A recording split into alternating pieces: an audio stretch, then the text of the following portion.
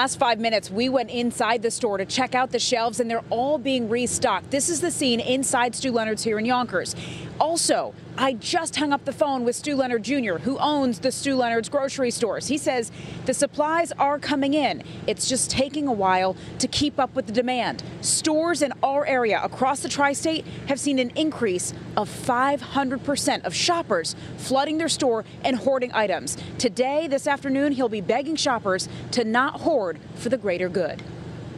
Stu Leonard's joins Target, Stop and Shop, Whole Foods, Dollar General, and all grocery stores in Jersey City, dedicating shopping hours for senior citizens.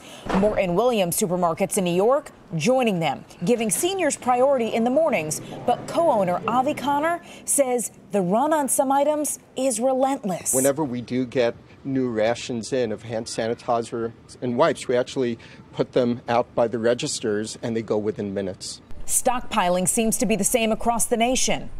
All the toilet paper is gone, a lot of the frozen foods, a lot of the breads. The shopping uniform these days, a mask and gloves to limit the transfer of germs to loved ones at home. But here at Stu Leonard's, we've been assured distributors are racing to restock, and the supply chain is strong despite the high demand. Right now we're seeing spikes in demand of a lot of staples, so frozen entrees, tomato sauce, paper products, dairy items, eggs. Experts are asking customers to remember that this situation is temporary and focus on canned goods so there's enough to go around for everyone. There's no reason to panic.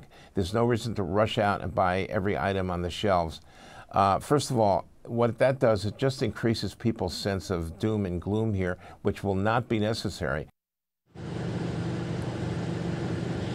Now, a lot of grocery stores in our area have enacted this only 50 people in the store at a time, and that's one of the reasons why you're seeing long lines outside of the stores. Here at Stu Leonard's, they're not doing that, but Stu Leonard Jr. says, for the safety of yourself and for the safety of others, don't crowd. Do the social distancing. Stay 6 feet away from each other. He has crews working on overtime to restock the shelves, as you've seen. And also this morning, I asked him, when are we going to see toilet paper and hand sanitizer coming back? And some breaking news for you this morning. They're expecting a shipment this morning. I checked. It's still not in, but we should hopefully see that soon. We're live in Yonkers. I'm Kelly Rama. We'll send it back to you.